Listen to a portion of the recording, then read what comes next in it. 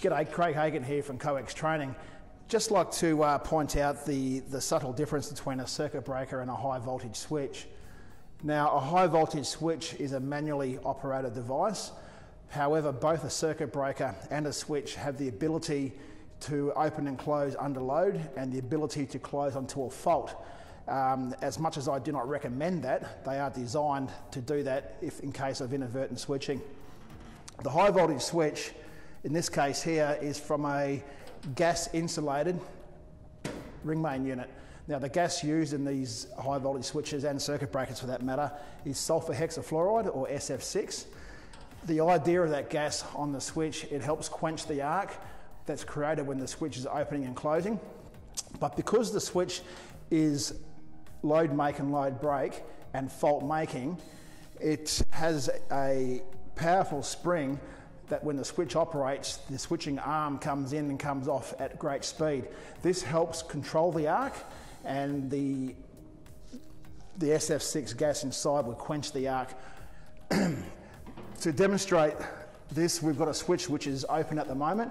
If I attempt to close that switch slowly, what's going to happen is that if the switch does operate slowly, you're going to get an arc and quite possibly destroy the switch gear. But because the way these are designed, that's not possible to do. To demonstrate that, I'm going to attempt to close it slowly. It'll get to a point where it'll just take off on its own and slam shut.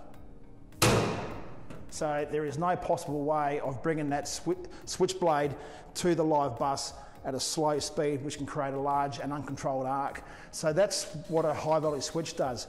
Now, a circuit breaker is very similar. However, a circuit breaker is automatic in function, not manual. So we can still operate it manually, but in conjunction with the protection relay, if there is a problem downstream, the circuit breaker can trip itself out to clear the fault by instruction from the protection relay. So just like the switch, inside the circuit breaker, in this case it's SF6 gas as well, insulated. The SF6 gas also helps quench that arc that's created when the circuit breaker opens up under fault conditions. Likewise, if you close the circuit breaker under fault conditions, the SF6 gas does the same sort of thing. However, the circuit breaker is spring-loaded, as same as a switch, both for opening and closing.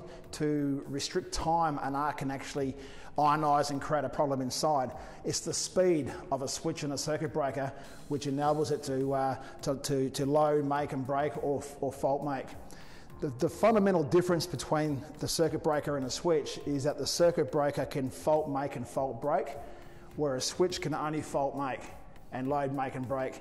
The circuit breaker is an automated device, so it will trip off and can be programmed in some designs to actually close on automatically as well. Thanks.